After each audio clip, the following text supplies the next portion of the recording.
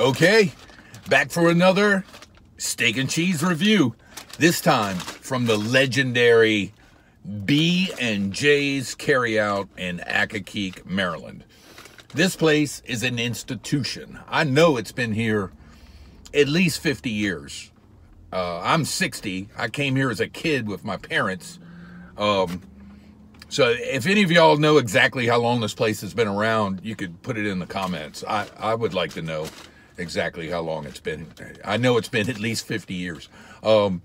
So nostalgia like crazy. It is a Southern Maryland, even DC suburb, you know, Accokeek. We're not that far from the district. It's just, it's awesome place. They've been around, nothing's changed. Of course, I came for the steak and cheese, but while I was here, I had to get their famous onion rings, because it just wouldn't be, it wouldn't be B&J's without the onion rings. I gotta get one right now. Oh man. I don't know if you can see it. I'm getting a lot of glare from the sun. I don't know if you can. There it is. Did you see it there for a second? The grease stained bag. Let me see if I can. There. Oh, look at that. Oh man. I could just eat the onion rings. Oh man, this place rocks. Look at that. Ah. All right.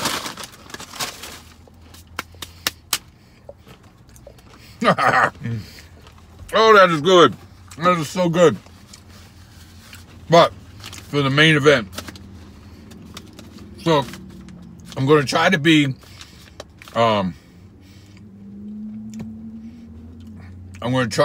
unbiased, because nostalgia is strong here. The nostalgia is strong with this one, so that could influence my grade. But here we go. I don't know what's going on with the lighting. It's hard to say. It's like it's just washing everything out. That'd be great. I don't edit, so you're gonna get all this mess. Anyway, I mean, that did nothing. Okay, all right. Anyway, so here's the sandwich. Opening it up with the paper here. Wrapped in paper twice. No foil on this baby. Oh, look at that grease. Okay. All right, so let's see. I got provolone this time, and you know me, I always get lettuce, tomato, mayonnaise, of course, grilled onions. That's the steak hanging off. Quite a bit of steak. I've had a couple others that was more, but this was plenty. They're not stingy with it. So anyway, very soft bun, even with the grease and the steam. Could even say it might get a little soggy, but some people like it that way. Smells delicious. All right, here we go. I'm going in.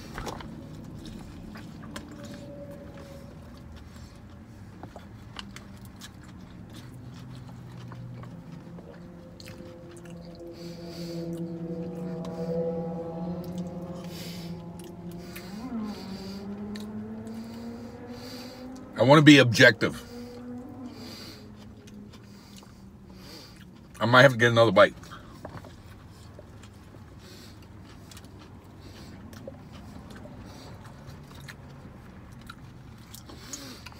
So for me, this is where I learned as a kid what a steak and cheese was. This place and C&D, which no longer exists. Look at that cheese. That's the provolone, baby.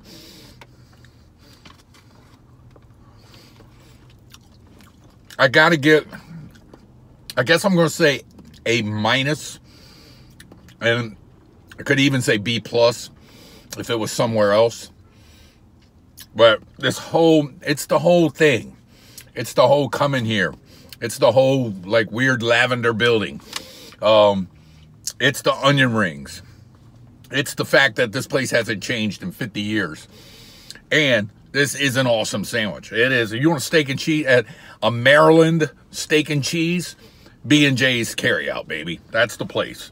So anyway, if you've never been here, you got to come here just because it's legendary.